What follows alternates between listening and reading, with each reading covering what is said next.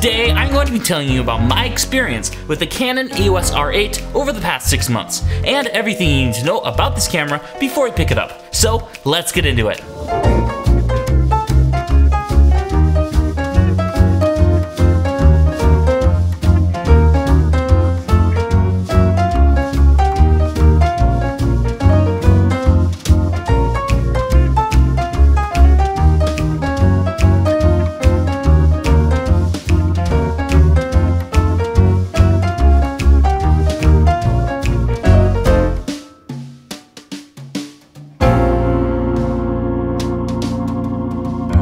First off, let's talk about the build quality of the R8. Now, so far, I haven't had one single issue with this camera, whether it be physical or software based, other than overheating. This isn't necessarily a build quality issue, but it is a problem that you will run into when recording 4K 60 video for over 20 minutes. About 20 to 25 minutes, the camera will shut down unless you have it really cold. And even then, recording 4K 60 video, the battery will only last for about 40 minutes before it shuts off. But in most conditions, 4K 30 works well, and I haven't had any issues with 1080p resolutions up to 180 frames a second.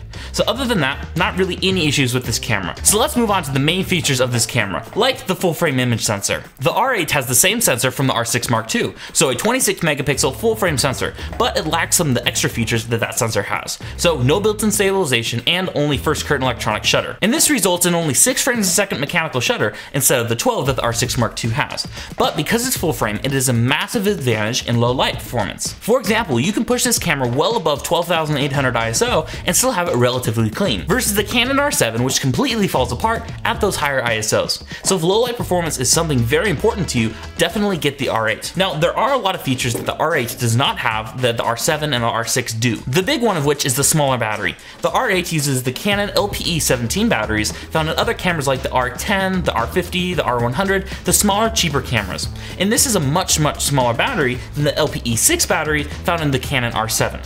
Now, these cameras, the R8 and R7, are priced the same, and this is why I'm comparing them so similarly. Because they're priced the same, they have different advantages and disadvantages. So basically, what the R8 has, the R7 does not, and what the R7 has, the R8 does not. And if you want both the features from both the cameras, well, there's the R6 Mark II. So the smaller battery in the R8 is a downside and can only last for about 2 hours, maybe 4 hours for photos, and for about 45 minutes when recording video solidly, unlike the R7, which lasts for about 2 hours for video and about 8 hours for photos. So if battery life is something that is extremely important to you, definitely get the R7, but always remember that you can just buy more batteries. You don't have to just use one battery. I have made it by with just one Canon battery for the R8, but that's because I've always had the R7 with me. So if the R8 dies, I'll just switch over. But if the R8 is your only camera, I would highly recommend getting at least 1, maybe 2 extra batteries for this camera. So that's just something to consider with a price point. Remember, each battery is going to be around $40 to $60.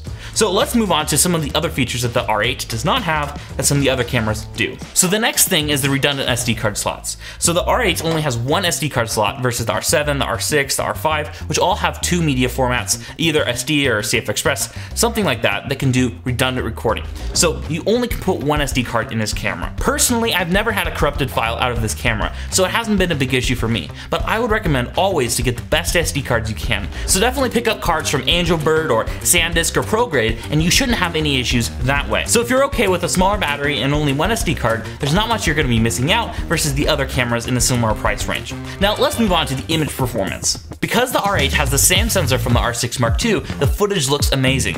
But because it is a smaller camera, you're lacking that 6K raw output. So it's just going to be IPB and IPB light compression. And you can use C-Log 3, so if you're comfortable with grading, I would highly recommend that. Now again, because this camera doesn't have any built-in stabilization, this can be an issue, but if you get a stabilized lens, this shouldn't be a problem at all. Other than that, there's not a ton to talk about this camera. It's a Canon camera in the R system. So we got the same flip out screen, we got the same dials on the top, we are lacking the joystick, so if you use that a ton in your current camera, you will be lacking that. Now if you have any questions about this camera, let me know in the comment section down below and I will answer every comment. That's gonna be it for today's video, but before we go, I wanna tell you about our sponsor, Artlist. If you're creative like myself on YouTube or even have a large production company, you're going to need stock assets such as music, sound effects, and footage, and Artlist is the best place to get that. With different plans stemming from just music to Artlist Max with everything you need, Artlist is the place to go. If you wanna get 2 months for free free on your annual subscription, check out the link below.